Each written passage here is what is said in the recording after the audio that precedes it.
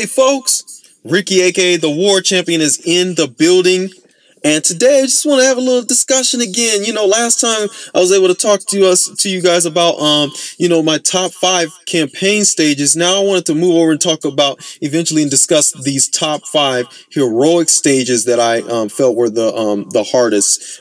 This one was kind of hard this was really hard for me to put together a video for this one because, you know, heroic stages, I mean, most people don't really talk much about these stages, but also these stages are they're different than the campaign, is that the restrictions and upgrades are meant to be fitting for, you know, the level itself. So you're not going to expect to see like level 5 upgrades on a level like Southport. That's just not going to happen. They're not going to allow a hero to be used. So this one was kind of hard to put together. So I already know, I'm sure most of you are going to have a different list, but without further ado, let's see what I had put together.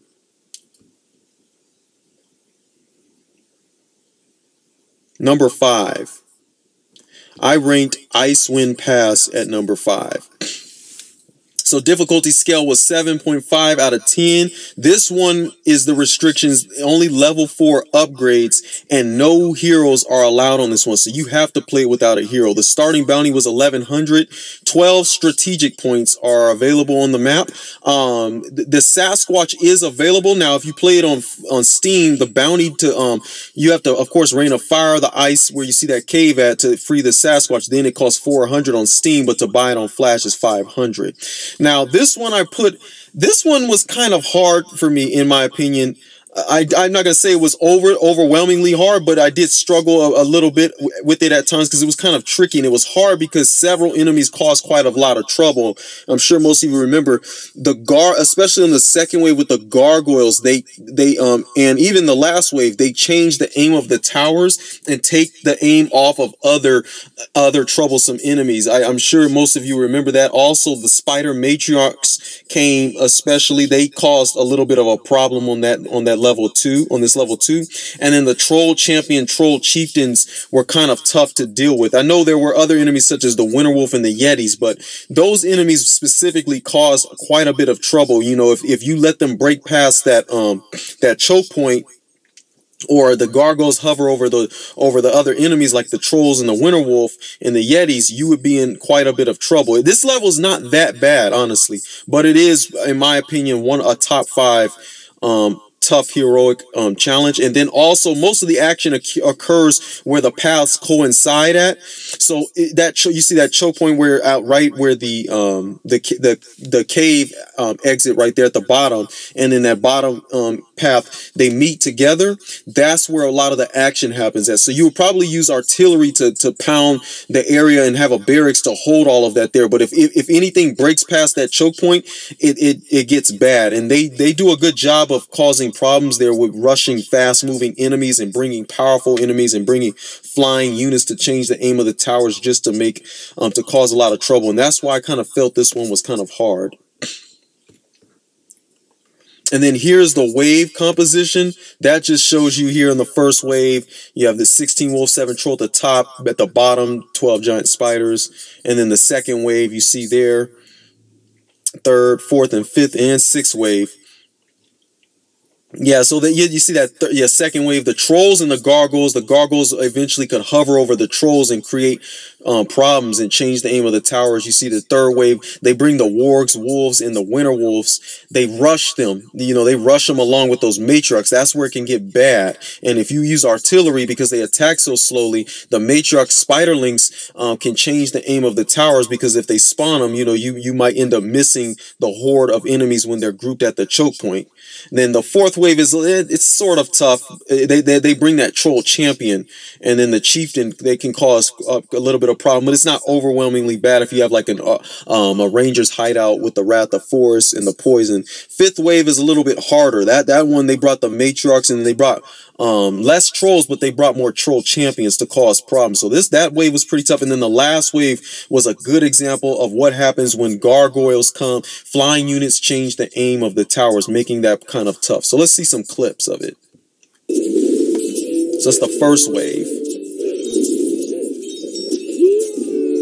So So yeah, you see the wolves and they all that hordes right there at the choke point. You see they have a potential to bust loose because a horde of them come. That's the first wave. Second wave, there's the gargoyles. I killed them all off, but yeah, that's an example there.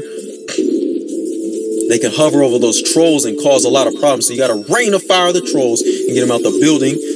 And then here's the third wave. This here shows the wargs and the wolves in the winter wolves and then the matriarchs all getting at that choke point. But you see what happens there right there? The spiderlings can change the aim of the towers there. And this is the fourth wave. This is with the troll champions, troll chieftain. Then this is the fifth wave. They brought more troll champions. You wanted Rain of Fire. The champions kind of, I felt that was necessary, but that Wrath of Forest takes good care of them. And then the last wave is with the Winter Wolf and the Gargoyles. So that's it for that one. That was my top 5 there. Number 4 on my list, Fungal Forest. Yeah, this one might come as a surprise to most of you, but I don't. It is kind of tough, but I don't think it's all that bad. Honestly, I really don't. Its difficulty scale, I ranked it 8 out of 10. Restrictions, level 5 upgrades, and heroes are allowed. But by the way, this is all with respect to playing without a hero. So if you play without a hero, that's how I'm ranking. I'm factoring that in. By the way, I'm also factoring veteran mode, and I'm also factoring in playing all versions, the Flash, in case you were wondering. Starting bounty is 1,700.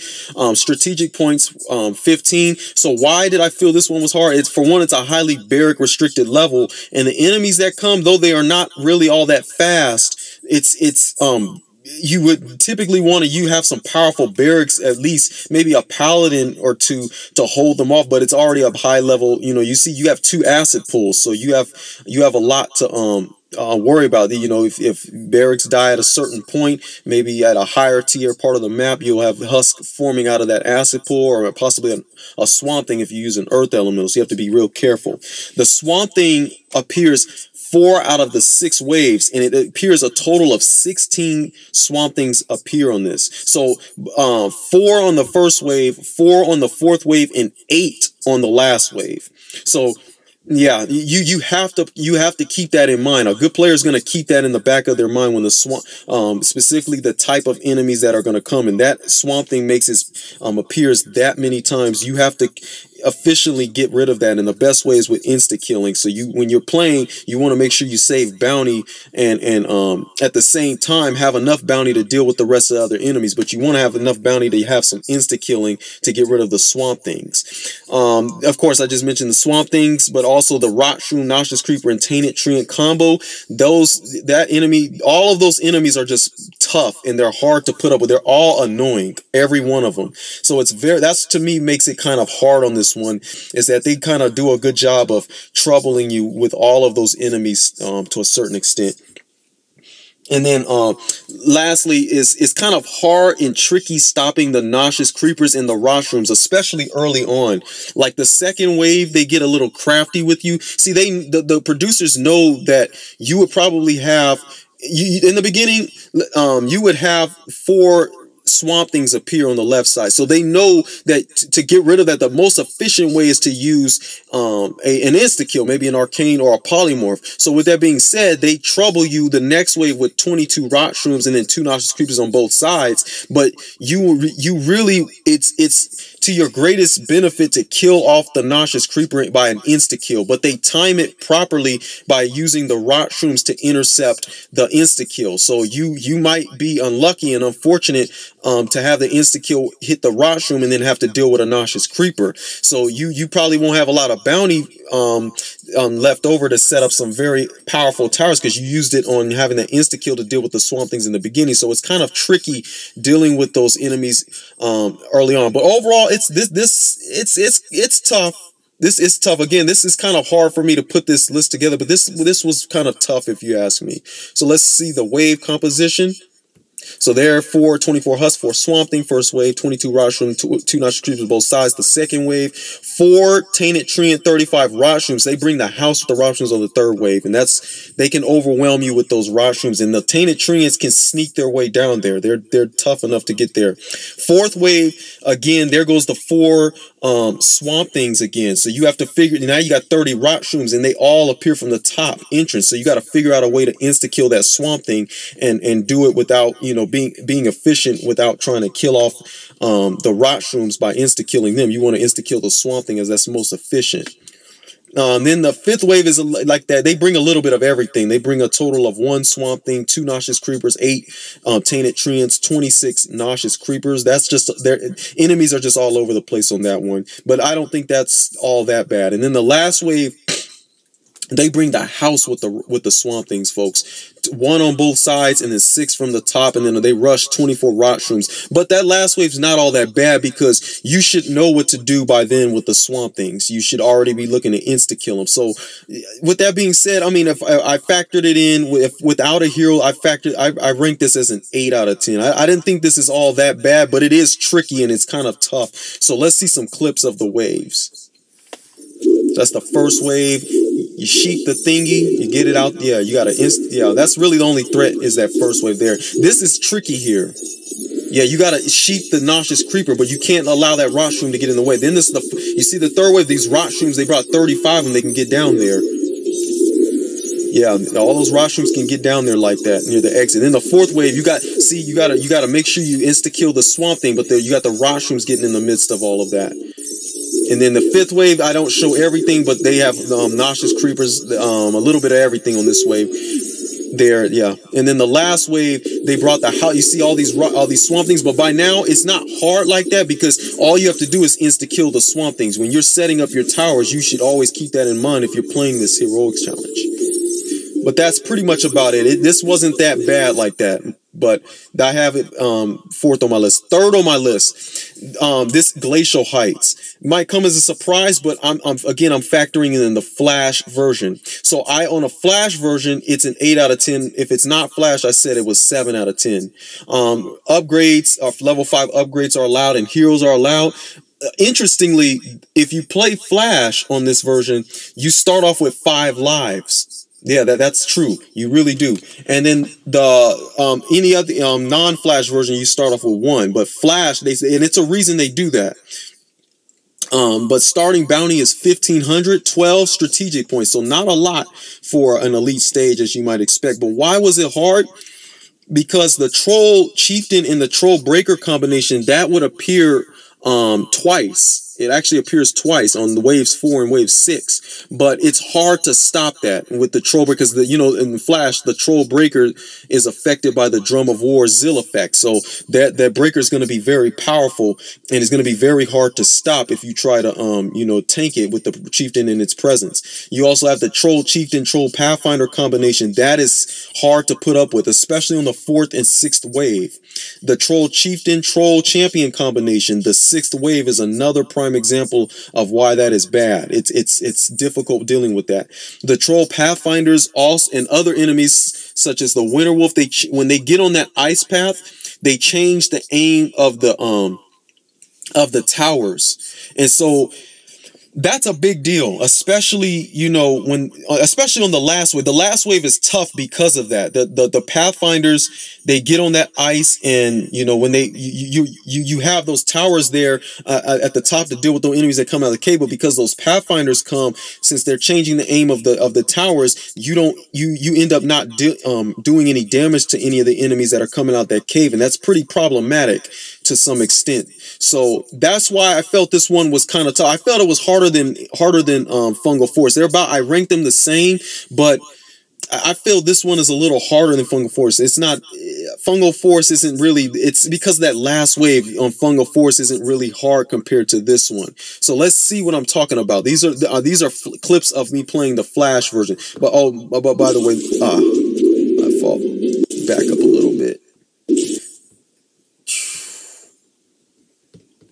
Yeah, that's the wave composition there. So 10 troll, 3 troll champions, 33 warg on the ice path, 13 trolls out of the cave, 5 troll champions on the ice path. The second wave, third wave, 38 warg, 1 troll breaker come out of the cave. So you should have an insta kill to deal with that breaker. Otherwise, it's just going to be bad. You have 18 winter wolf coming on the ice path. That's kind of tough to hold that off, as those winter wolf has that shortest path to take to the exit.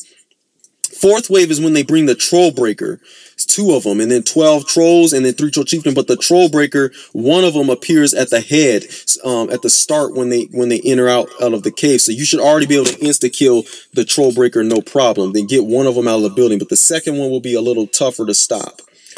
And then they bring 15 troll pathfinders so they can divert the aim of the towers. That's an example of their fifth wave. They just trouble you with troll champions and winter wolf. Nothing really overwhelmingly tough there, but I like the thought process there with the producers to bring that combination. And then the last wave is hard. I mean, look at that. Out the cave, 7 troll chieftains, 7 troll breaker, 8 troll champions, and then on the ice path you got 1 troll breaker, 34 troll pathfinders. Now what's interesting about this last wave is that the troll chieftains, all of them come out of the cave, but they're all going to divert their path onto the ice path. So they're going to meet up with the troll pathfinders. So that's bad because they're so durable. They're going to meet on that ice path, and they can bang the drum and enhance the speed attribute of the pathfinders, making them very hard to stop, as well as increase their armor and restore their hit points. That's definitely bad. And then the troll champions will all follow behind the breakers and go through the cave and come down at the bottom side. So it's tricky because you got 2 paths that are being covered. One but with the troll pathfinders and the troll chieftain, and the other side of the troll champion and the troll breaker. So that's why I kind of felt this one was a little, overall, it's not that bad, but it is a little, to me, a tad bit harder than Fungal Force. I had a little bit of trouble playing this on Flash. This is the first wave, not too overwhelmingly hard. You got a Tesla there to deal with all that.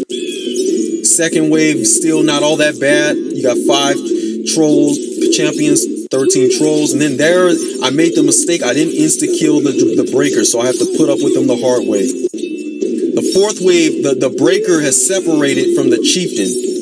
So that right there could go both ways there, but that's an example there. That wave, this wave is all the winter wolf and the troll champions. And then this last wave, 1 breaker appears on the ice. But see, I got lucky there. I got insta-kill. But if since I'm playing the Flash version, if that chieftain met up with that breaker, that would have been really, really bad. And then you see he gets on the ice with the Pathfinders. So that can just make things tough there. And then you see all the breakers down there at the bottom. So that's number 3 on my list. Number 2, Castle Blackburn. So I ranked this one at number 2. Surprisingly, some of you might think this should be number 1, but I felt this one was I tied it with number 1 as far as difficulty. It's 8.5 out of 10. Level 5 upgrades are the restrictions. No hero. I mean, heroes are allowed, but again, this is with respect to playing without a hero. It's an 8.5 out of 10. Starting bounty 1100. Strategy points 15. Why is it hard? Because the Fallen Knight and the Spectral Knights appear frequently on this one, and they make, so you have to invest in physical damaging and mage damaging towers. That's a must. It's a must, and they appear very, very frequently. But what also made this one hard is that it's low bounty accumulated early on. So you're dealing with tough quality enemies such as the Spectral Knight and the Fallen Knights. But you don't get a lot of bounty on the first, second, and third waves. Trust me on that. And that's what I kind of felt made this stage kind of hard, especially if you play it without a hero. It's hard for those reasons. So with that being said, you have to be smart setting up your tower. Like, you have to put mage towers or your barrack towers in the wisest spot on the battlefield, wherever you feel is the wisest. But you have to be real smart setting up the towers to deal with the enemies, especially if you're playing without a hero. Also, they do a pretty good job of bringing the enemies each wave from different directions, because different entrances, because you got 4 entrances and 3 exits. So the enemies, they do a good job of of switching up the entrance paths that the enemies will appear on each wave. Like the second wave, they brought 6 Fallen Knights, 6 Spectral Knights. Then they changed everything up by bringing like 4 Lycans coming from out of the woods. And then the Lycans also do the loop-de-doop, and they take an alternative. They take a path exit that that the skeletons on the first wave took in the beginning. If they were to make the loop around this bend right here, they all take a different exit path. So they do a pretty good job of causing a lot of confusion and having enemies taking different paths that can cause quite a bit of trouble, because you'd have to spread out your towers. So that's what kind of made this one hard. And then it's very important to hold troublesome enemies at the choke point, especially on the 3rd and 4th wave. That is crucial. Let's see the wave composition to see what I'm talking about there. So the first wave, out the swamp, 4 Spectral Knights appear at the top where Lord Blackburn's entrance is at. 3 Fallen Knight will appear, and then out the woods is 40 skeletons. You only get 360 bounty after all that. Not much. Next wave, 6 Fallen Knight, 6 Spectral Knight, 480 bounty. Still not much. The 3rd wave, you see 4 Lycan. Now that doesn't sound all that bad, but it's actually pretty clever, because the producers figured that you would probably use barracks or barracks and mage towers, but they take advantage of the barracks. If you use barracks, they're going to take advantage of it, because the Lycans spread lycanthropy. So, and not only that, the Lycans also appear out the woods. So they do the loop-de-doop around the bend. They all take the exit path at the bottom. They don't go down the middle, the middle exit path where Lord Blackburn would take on the campaign stage. So they do a good job of sending that can be easily underestimated. I mean, they're fast. If you don't hold that Lycan at that choke point in the middle of the center of the field, it's going to be bad, because you already have low bounty you're playing with that you've already accumulated, so you'd have to spread out your towers, but you're not going to have towers all over this place, and especially at the bottom, to deal with that Lycan if he does happen to break past that choke point. The 4th wave, 60 skeletons, 7 skeleton knight, and then 18 werewolves out of the woods. Again, another good example of holding werewolves at that choke point there, and then also holding off the hordes of the skeleton, as well as the skeleton knight. I think that's a mistake. There should be 40 skeleton, or maybe 60. I think it is 60. I may be mistaken, but that's what it says, 60. The 5th wave, they do it again. They bring out the woods, 60 skeleton, 10 skeleton knight, and then 8 spectral knight, 10 fallen knight from Lord Blackburn's entrance. So it's a combination of, again, they're bringing that combination of those magic and fully immune to physical damage type of enemy. So you have to have some kind of way of holding that off, especially without a hero. You have to figure out a way to kill off the Fallen Knight and the Spectral Knight. And then the last wave, they bring the house with the Fallen and Spectral Knights, folks. They bring 10 Fallen Knight from Blackburn's entrance, and then 8 Spectral Knights, and then a total of 10 Spectral Knights on the right, for a total of 10 Fallen Knight, 18 Spectral Knights. So that last wave is just all about using physical damaging, that you more than likely barracks to hold off the hordes of the Fallen Knight, and then using the mages to kill off the Spectral Knights. So this was hard, because you had to invest your money in a dual tower of physical damaging and mage towers. Not the hardest in my opinion. I don't think this is the hardest, but it is definitely challenging, especially without a hero. Let's see some clips. That's the first wave. Second wave here is the 6 Fallen Knight, 6 Spectral Knight. You see how, yeah, they get down there pretty hard. You got to put up with all those Fallen and Spectral Knights. There's the third wave. That right there, you want to use the elemental. If you have the barracks there, and you got durable barracks, they can be shifted into werewolves. You don't want that. Then the 4th wave, we got to hold the werewolves and then hold the skeletons. 5th wave, they brought the skeleton, the Spectral Knights, and then the Fallen Knights. The Fallen Knights appear behind them. Yeah, and then you rain a fire to get them in spectral format, so you can hurt them with the mage towers. That's the best way to deal with that wave. And then the last wave, they brought the house with all these combination of physical damaging and physical armored enemies, and then the magic resistant enemies. So this one was tough in my opinion, just executing, especially without a hero. But not the hardest in my opinion. I don't feel this one was the hardest. Number 1 is Ancient Necropolis. I rank this one as number 1. Difficulty scale, however, I have it as the same, but I edged it to Necropolis. Level 5 upgrades are allowed. No heroes are allowed, but again, with respect to playing without a hero. Starting bounty 900. Strategy points a total of 15. Why was it hard? Again, they did bring the Fallen Knights, Spectral Knights, and then the Necromancer, Warg, and Abomination. All of that combo is just tough to put up. The way they bring it on this one made it kind of tough. Also, again, because of the Fallen Knight and Spectral Knights, you would need an investment. You have to play with the back of your mind, an investment in physical damaging towers as well as magic damaging towers as well.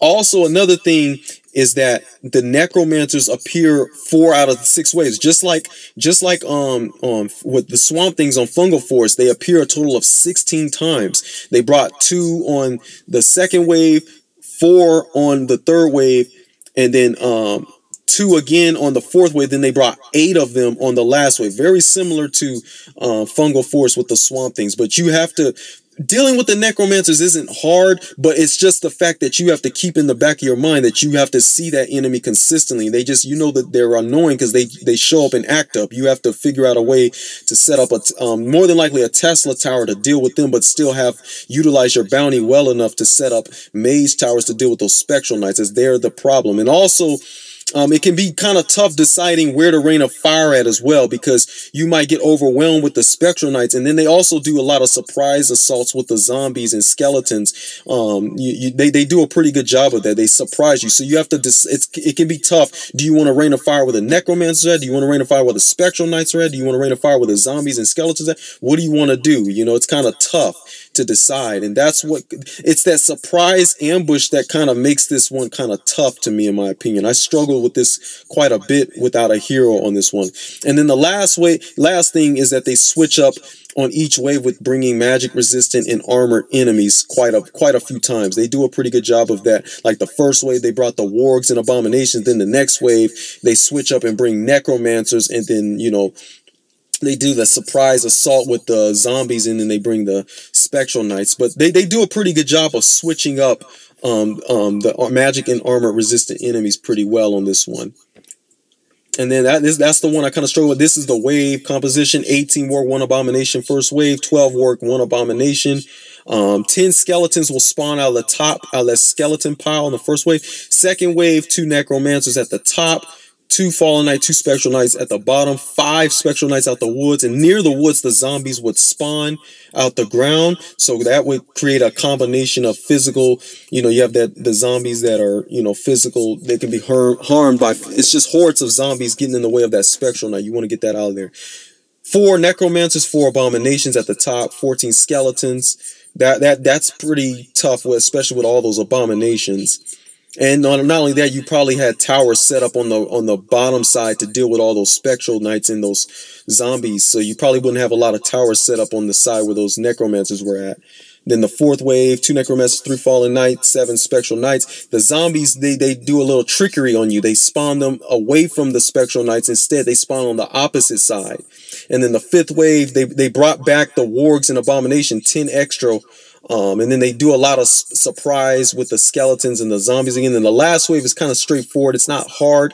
You just have one side is all necromancers, the other side is 21 spectral knights. So you pretty much know what to do with the spectral knights, which is why that's why I kind of tied this one with Castle Blackburn as far as being kind of tough, but I edged it to an Ancient Necropolis because it is a lot of trickery and it's kind of tough, it's just kind of tough. It was really, really tough to deal with a lot of these waves and how they did the trickery on us a lot. So let's see some clips.